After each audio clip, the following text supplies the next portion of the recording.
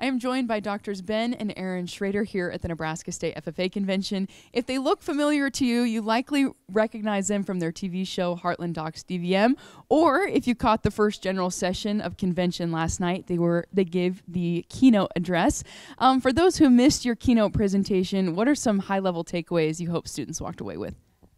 Well, I think the big one is to really be okay with all of the changes that you're going to have in your life. You know, we really based our speech a lot on some basketball and pivoting, and that when something doesn't work out, it's not a failure. It's just that you need to pivot and approach it from a different direction or do something else. Absolutely. Well, we just finished a very packed Q&A session here this morning. What are some insightful questions you received from students or some information that you were excited to share? Well, I think a lot of the students were curious about our lives, how we manage our time, how we get along after all these years of doing this job together. And it's fun to reminisce and tell people our story, because it is kind of a unique one, with us renovating buildings and doing a lot of things in our community. And then that kind of exposed us to TV and everything, how we got here. And how we got here and our agriculture background. That's the fun part about being here at FFA. We get to be in a room full of young, excited people that want to explore agriculture, and it couldn't get any better than that. Yeah, there's just a lot of great questions. I think there's a lot of future veterinarians in the room, and so it was really nice to just explain the process and let them know that it's all going to be okay, and that this is a great profession to enter. A lot of the students are really curious about our journey of becoming veterinarians or getting into school, because they want to know what classes they should take, how much experience they really need, and I think those are great questions. Absolutely. So circling back to the TV show, I mean, I grew up, my mom's a veterinarian, so I've had a front row seat to that. But certainly being a veterinarian in a rural setting is a unique experience. What do you hope that people are taking away from the TV show, either about the veterinary profession or just practicing in a rural setting?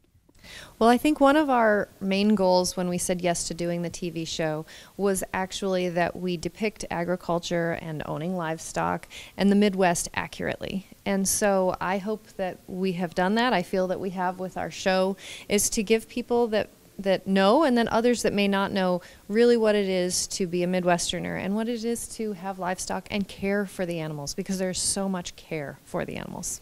But yes, being a rural veterinarian has its own unique challenges. We live in a town of 1,500 people. Everyone knows everyone, and that's the good and the bad part about living here. You know, you're going to walk across to the diner and say hi to everybody, and maybe you just treated their animal and something bad happened. So. Or maybe they have a question. Or maybe they have a question, and they need to ask you. Week, yes, Doc. What do I do next? But we love that part about it too. Yeah. Absolutely. So beyond medicine, you obviously care deeply about your rural community. How important is it for these young people to be invested in their rural communities and want to come back and do the same thing?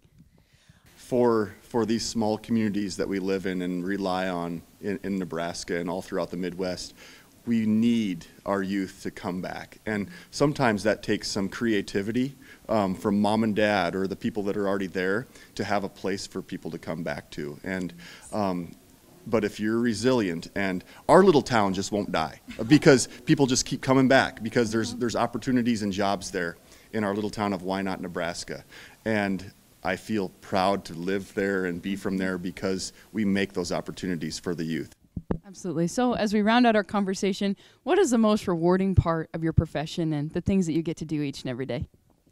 Well, I think saving and caring for animals goes without saying, but today was a pretty big highlight. Being able to share our story and our enthusiasm and see all the enthusiasm of all these youth, I think this was a pretty big highlight. This was a room full of very exceptional, special kids. Mm-hmm.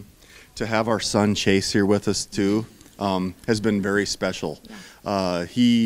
He is starting to open up, become a young man, and you can just see it every day. Awesome. Well, once again, those are Doctors Ben and Erin Schroeder from Heartland Docs DVM here at the Nebraska State FFA Convention.